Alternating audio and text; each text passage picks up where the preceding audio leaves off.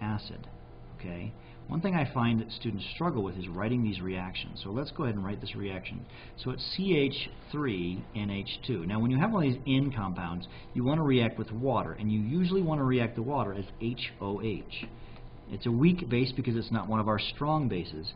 So this H comes and attaches itself to the methylamine, becomes what we call methylammonium, CH3NH4 positive. So one of the H positives leaves the water. That's the whole, remember, Bronsted-Lowry thing from last time, and then you give off the hydroxide. The water still is a liquid and doesn't count, but it's the same thing. It's point.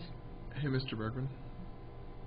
I just realized. I did too. Right. That we didn't read the problem very carefully. But we're going to talk ourselves through it. This is 0.25 molar, 0 and 0. Correct. We do minus X plus X. Some of you may have figured this out. Yeah. Mr. Sam's Why are they doing this? 0.25 minus X. We X, just like doing lots of X. extra work.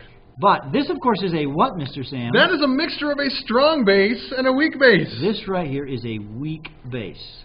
And this right here, of course, would be a strong base. And what do we learn about strong acids? Strong and weak ones win. Strong win. So if we have a 0.25 molar solution of potassium hydroxide, but we can actually, the amount of hydroxide from here is negligible. Uber small. Uber. You got to put the umlaut over the U. Uber. This is the 2 dots, but that's okay. Is that a 2 dots umlaut? Yeah. Okay. Well, that makes the smiley face. Okay. The hydroxide concentration would be, it's a little tricky because we are pouring 25 milliliters together. So this is that division by 2. If you double the volume, the concentration is cut in half. So the hydroxide concentration from the potassium hydroxide, this is from the KOH, is going to be 0.125. Yep. We can do that. So therefore, the POH would be equal to, just take the negative log of 0.125. 0.90. 0.90, and then the pH you subtract from 14. 13.10. 13.10. Okay, so we didn't read the problem very well. Nope. We apologize because we suck, I guess. And we wasted 2 minutes of your life that you'll never, ever, ever get back. How mean and cruel is that? But if you were sitting in class, we'd have... Could have been even worse. And everyone would have gone, ah, and thrown paper at us.